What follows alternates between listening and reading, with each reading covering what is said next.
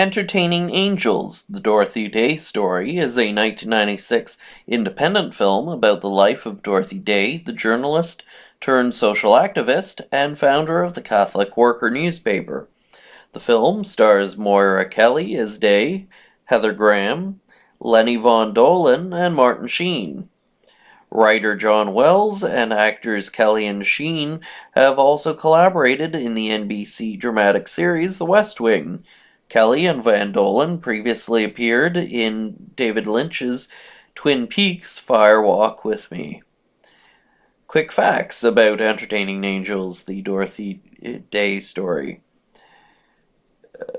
Directed by Michael Ray Rhodes, written by John Wells, starring Moira Kelly, Heather Graham, Lenny Von Dolen, and Martin Sheen. Distributed by Paulist Pictures. Release dates: September 27th, 1996. Country: United States. Language: English. Cast: Moira Kelly as Dorothy Day, Martin Sheen as Peter Moran, Lenny Von Dolen as Forster Batterham, Heather Graham as Maggie Bowen, James Lancaster as Eugene O'Neill.